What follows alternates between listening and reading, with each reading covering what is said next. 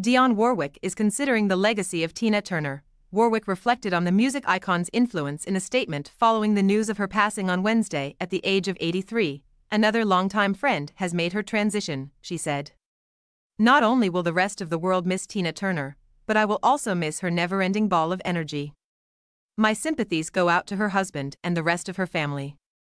Peace be with you, dear friend. When they played a cover of Turner's big song, Proud Mary, during a February 1981 episode of the popular 80s music TV show Solid Gold, Warwick, 82, got to experience Turner's enthusiasm firsthand. Her longtime manager, Roger Davies, also paid tribute to her career in a statement to People.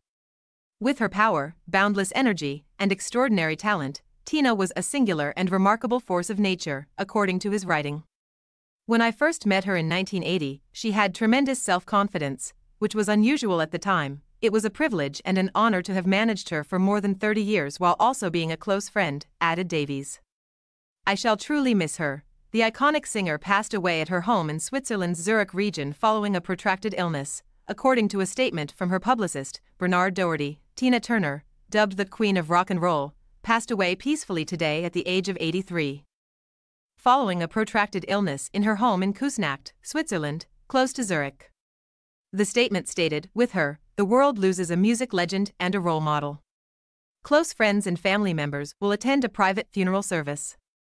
Please respect her family's privacy at this trying time.